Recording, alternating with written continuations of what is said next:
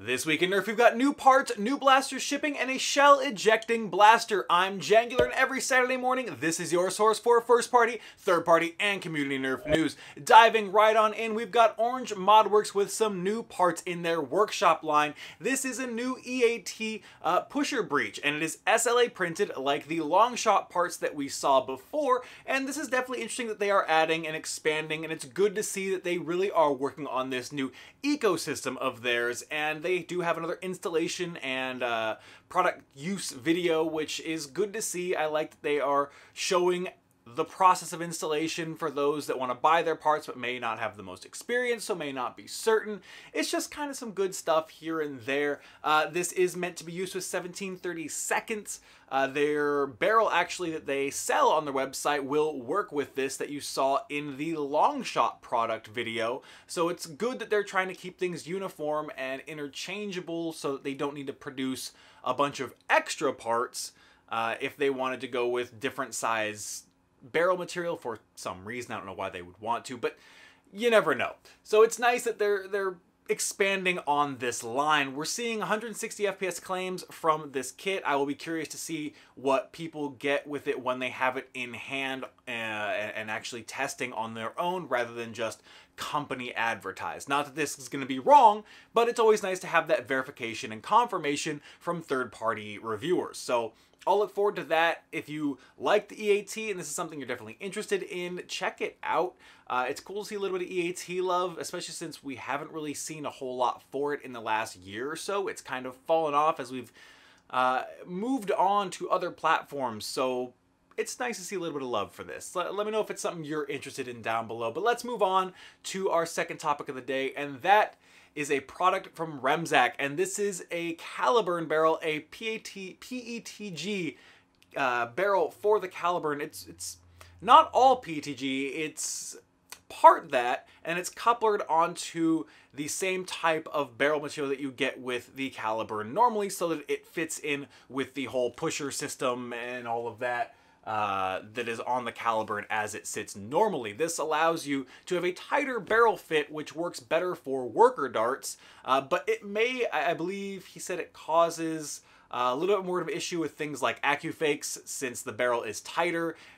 Those may not work as well or at all, but if you're looking for something that to give your Caliburn a little bit more oomph or power behind it, this may be a way to go. I believe he is looking into ways to do it with brass or other materials as well, but he hasn't listed that on his Etsy.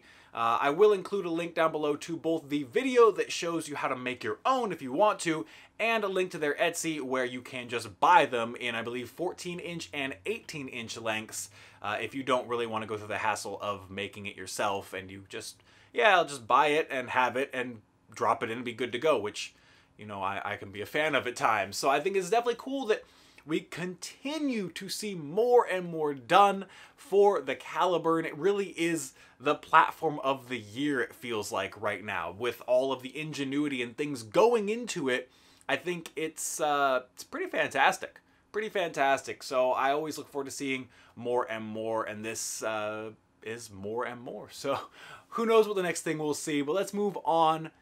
Let's talk about jet blasters. Now, they have had issues in the past with release dates. Everybody knows about it. They have posted, however, on Facebook that the CEDA will finally be shipping at the end of May. I really hope that it does ship. I think it would be a great thing. I think they really need to hit this launch. As delayed as the CEDA has been, they have been making improvements in being more communicative with the community and letting people know what's going on, sharing images of the process and all of that. And it seems like they're genuinely making an effort to try and better themselves and just, I don't want to say repair their name, but that may be the best way to say it, because they certainly do have a history of not making their deadlines. So I really would like to see them hit this May deadline that they've stated and then continue to hit the deadlines that they state from this point on. So that way, with their increased communication with the community and hitting their deadlines, I think that would be a great step towards bringing their name back to the forefront, or to the forefront rather, of being reliable. And I think that's, I'm sure, what they would like to have. Fingers crossed they can do it, because, you know, I like their idea of their whole swappable ecosystems for things, and the CEDA is an interesting design. So I really do hope that they will continue on an upwards trend. I really like to see things succeed and companies succeed, especially in this community, because the more companies that succeed and do great things, the better it is for us as a whole. So fingers crossed on that one. Maybe I'm just being optimistic. Entirely possible, but I would prefer to be that way about all this than not. So that's my perspective and my hope. I am looking forward to seeing the CEDA on the field, in people's hands, getting reviews. I did not purchase one myself yet. I may in the future, but I think it'll be cool once we actually have it in hand. One more thing to talk about this week before we get into our modern video of the week, and that is something from G.26. This is the Spring Thunder, which we have talked about in the past. The Spring Thunder is the name or the working title of the shell ejecting shotgun Nerf blaster. And this thing is so cool. I love this thing. It's absolutely awesome.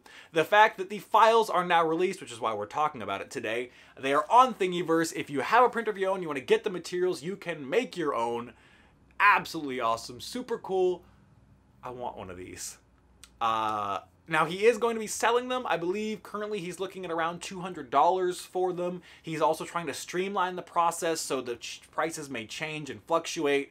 It's still very early days for this, but the fact that it's makeable now, you can print the files, and he is going to be trying to sell them. I'm excited about this because I think it's really cool. And some of the Elite Dart FPSs were jumped up from the last time we saw this. I think he was getting pretty subpar performance early on, but now hitting around 90 to 100, which, yes, is not amazing super stock, but this is a shotgun style shell ejecting blaster, so I'm not expecting the highest of performance. I'm expecting fun. And the fact that it's fun and functional at like a stock plus game, that's awesome. That's really cool to me, and I'm really excited to see these hopefully show up at games all over, because I really like the design of this and I think the function is awesome. So definitely check that out if you've got a printer or if you want to pick one up of your own. But let's move on to the mod of the week, and that comes to us from Valor Lionheart. This is Deadlight.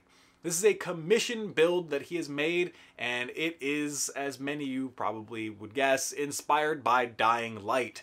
The paint job is so cool. Oh, that on its own was what made me want to feature this, just because it is such a cool paint job. It's really visually eye-appealing and eye-grabbing. Like, you look at it and just like, oh, that is cool. Like, it has that Dying Light aesthetic down pat. He does have a video on the build, since it is a commission build, so if you want to check that out, see all of what went into it, definitely go check that. That will be linked down below. It is cool. I'm a fan of Valor's work, so I definitely love showcasing it when I can, and this is no exception, so definitely go check that out. Now for the video of the week, that comes to us from Foam Alliance UK, and this is from the Foam Flinging Skirmish 1, and this was a cool video. This is a gameplay video, which you know I love sharing, but this had 3 different cameras.